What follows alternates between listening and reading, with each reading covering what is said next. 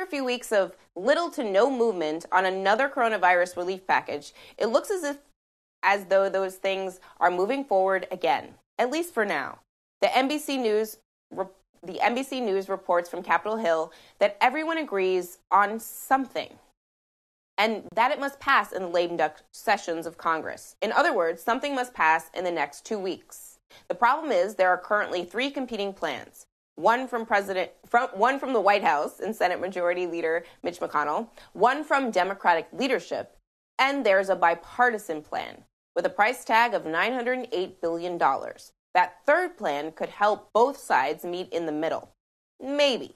This afternoon, Speaker Pelosi and Senate Minority Leader Chuck Schumer released a statement noting that the bipartisan proposal should be the basis of future negotiations in the spirit of compromise. Pelosi's support for the compromise package puts more pressure on Senate Leader McConnell, who was asked about a bipartisan deal earlier today.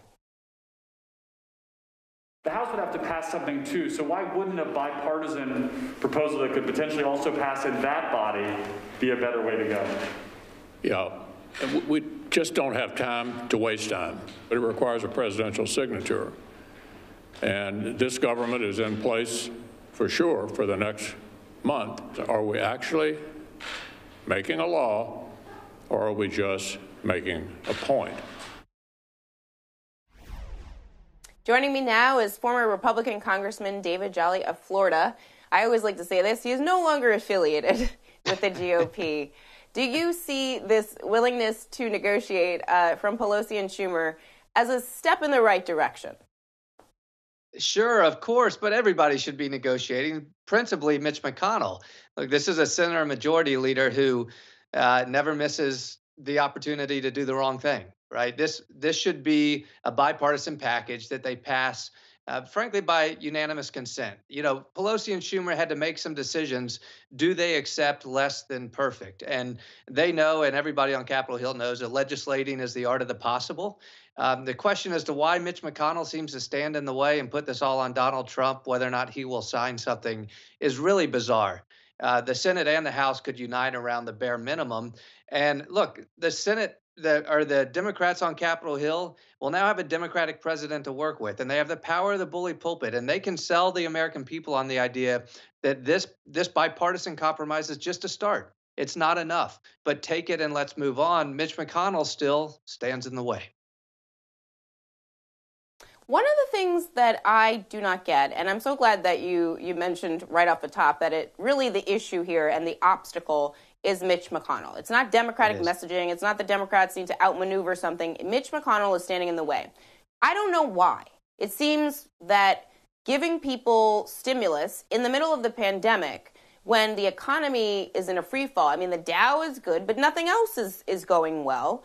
Why is that not good for him politically? I mean, I know he just won re-election, but it seems to me that giving people this help would be a good thing politically. Like, what is he doing here in your view?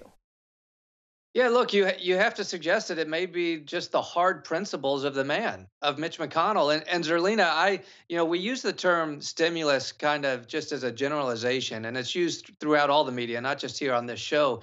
This is not even a stimulus plan. This is just sustainment.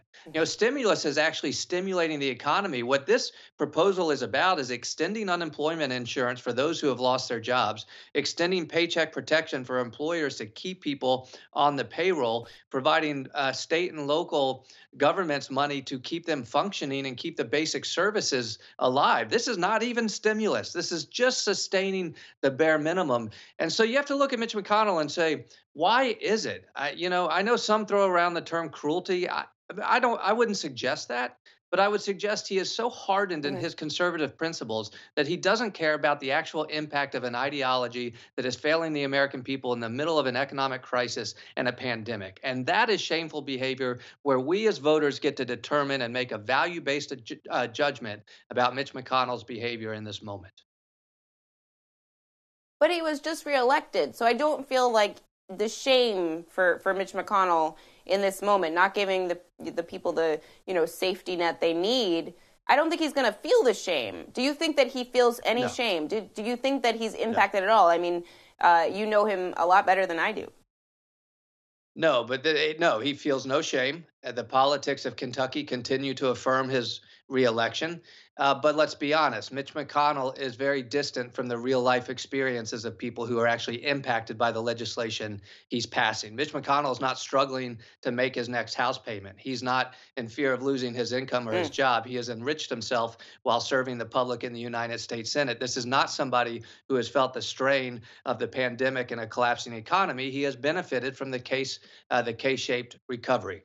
So what Mitch McConnell has taught us is he's not somebody we can rely on to do the right thing in the right moment. In fact, we can always expect him to do the wrong thing in exactly the wrong moment.